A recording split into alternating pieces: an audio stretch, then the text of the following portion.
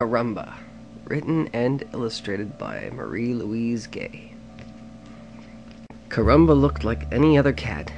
He had soft fur and a long, stripy tail. He ate fish, he purred, he went for long walks. But Caramba was different from other cats. He couldn't fly. It worried him a lot. "Every cat in the world can fly," he said to Portia, his best friend, "except me." "I'm different too," said Portia. "I'm pink and fat, and I have curly tail." "You're a pig," cried Caramba. "All pigs are pink and fat." "And I can't fly either," said Portia. "Pigs don't fly, cats do," sighed Caramba. "Everyone knows that." It was true. Soon after they learned to walk, young cats would begin to fly. They would leap off the cliffs and soar over the ocean. Caramba watched them swoop and glide and skim the waves. "That looks fun," said Portia. "Don't you even want to try?" "No," said Caramba.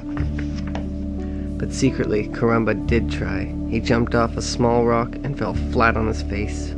"What are you doing, Caramba?" asked Portia. "I'm looking for caterpillars," mumbled Caramba, his mouth full of grass. "For my caterpillar collection." Then Caramba leaped off the chair and landed in his grandpa's lap. "Aye, Caramba!" cried his grandfather. "What are you doing?" "I'm admiring your slippers," muttered Caramba. "They're very nice." Caramba decided to try on a windy day. He ran as fast as he could and flapped his arms. "What are you doing up there, Caramba?" asked Portia.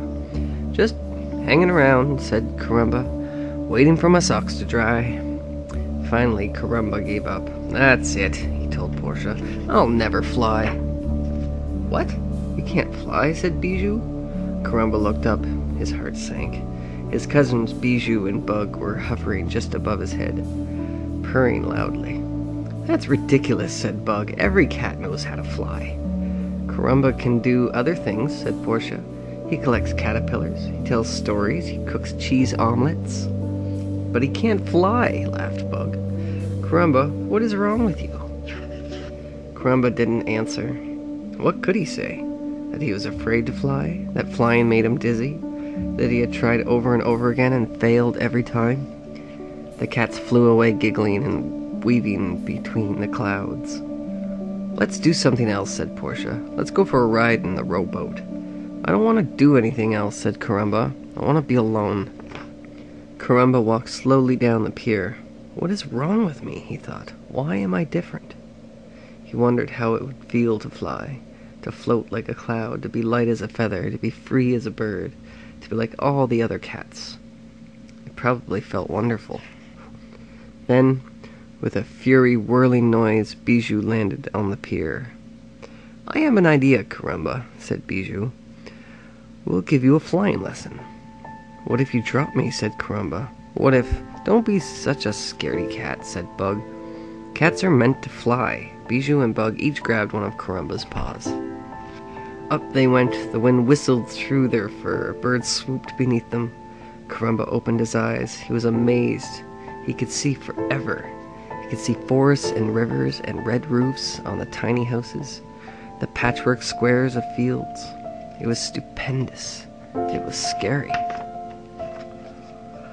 Now the ocean glistened, moving like a giant animal stretching out beneath them. "Are you ready?" asked Bijou.